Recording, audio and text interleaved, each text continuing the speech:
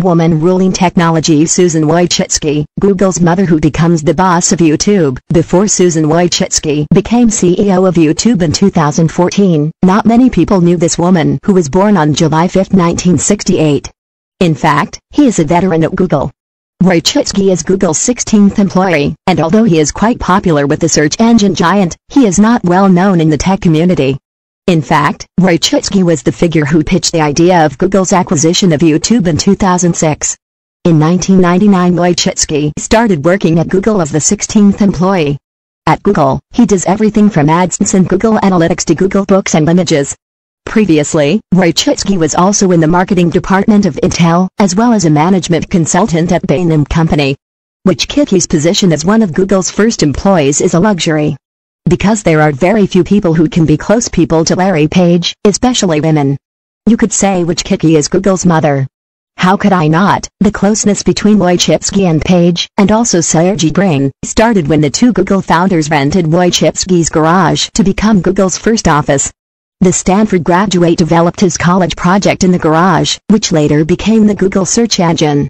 The garage was rented out because Wojcicki was pregnant at the time and needed additional income.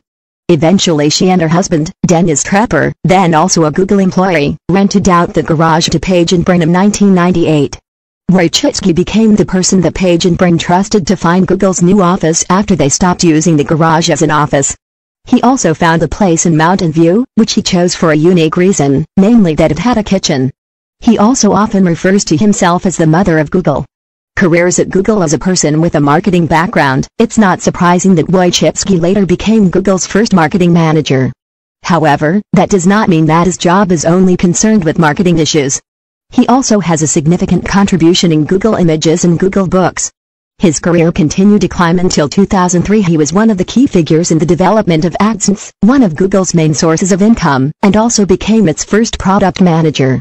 The $1.65 billion acquisition of YouTube in 2006 was also his idea, which proved to be a huge video platform and one of the backbones of Google. There are two major acquisitions held by Wojcicki, namely the acquisition of YouTube and the acquisition of DoubleClick worth $3.1 billion in 2007.